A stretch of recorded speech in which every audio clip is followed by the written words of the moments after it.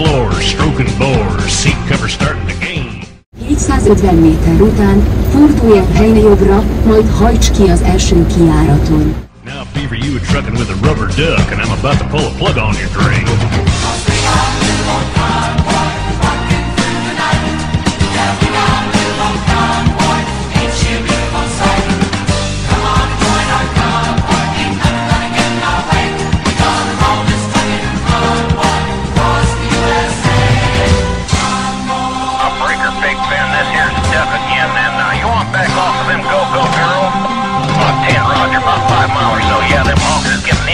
Up here. New Mexico on I-40 like a Texas lizard on glass. 1,000 pedals was mashing the metal and bears was a walking the grass. We trucked all day and we trucked all night, Big Benny improving our style. We could tell by the smell we was heading for hell and the devil was Dirty Lyle.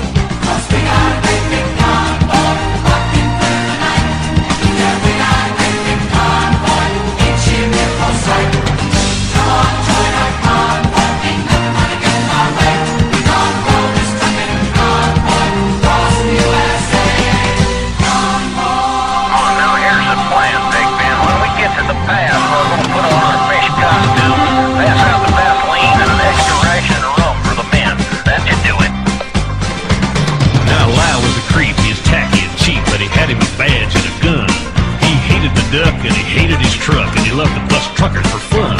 So he followed the line and he bided his time and he watched for his chance to strike.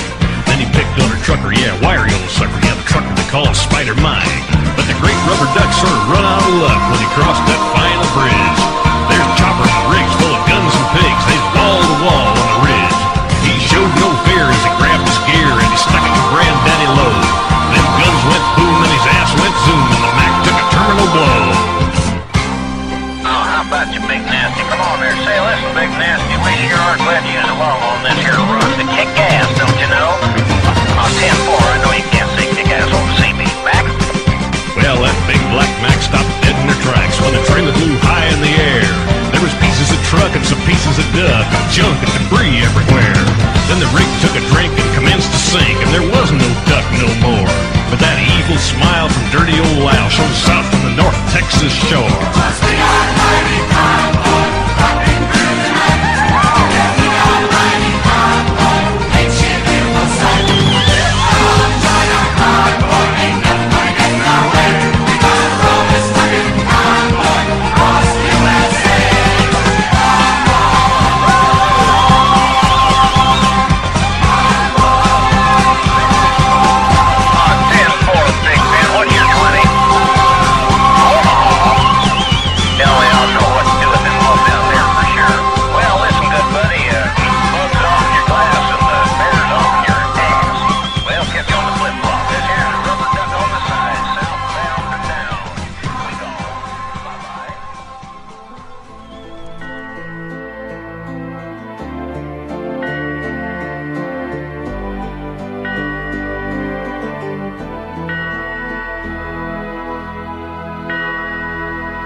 Élete valahol véget ér, a szíve már nem dobog.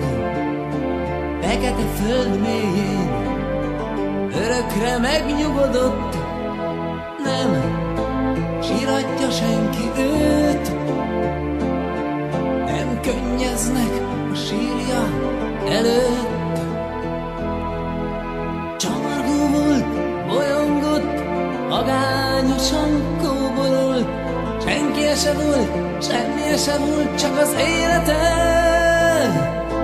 Fél szemét lehúnyva, élete megszabad. Nem indul új útra, pihen a föld alatt.